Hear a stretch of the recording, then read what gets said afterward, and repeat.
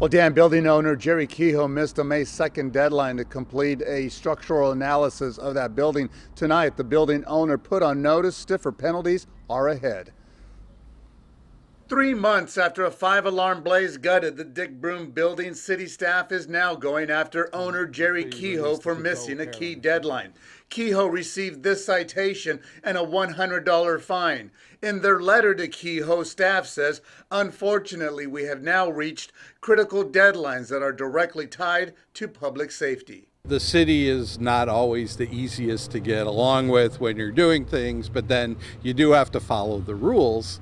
And you're not above the rules, you know. Last week, Kehoe was to have completed a structural analysis of the Bruhn building and a timeline for making improvements. Another key deadline is June 17th, at which time all work is scheduled to be completed to ensure the building doesn't collapse.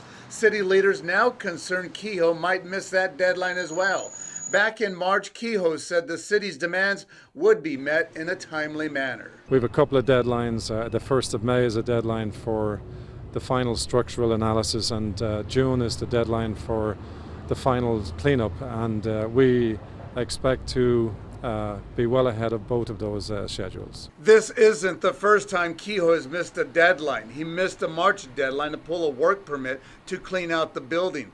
That permit still hasn't been pulled. The city has now warned Kehoe missing future deadlines could mean harsher penalties, to include fines up to $100,000, to demolish structures or make repairs at the owner's expense, and to incarcerate violators. I'm hoping that they'll get whatever they have to do solved with the city. Well, I think that the city is working very closely with the Kehoes on this, and we hope that this works itself out and they get their permit and move to the next step, because they have some, I think, exciting plans for the building. Now, Jerry Kehoe didn't return my call today for comment, so we really don't know what his plans are moving forward. But if he fails to submit that report in 2 weeks, he'll be paying $200 in the fine. And 2 weeks later, if he doesn't submit that report, fine goes up to $500. Aaron, Dan. All right, thank you very much, Felix.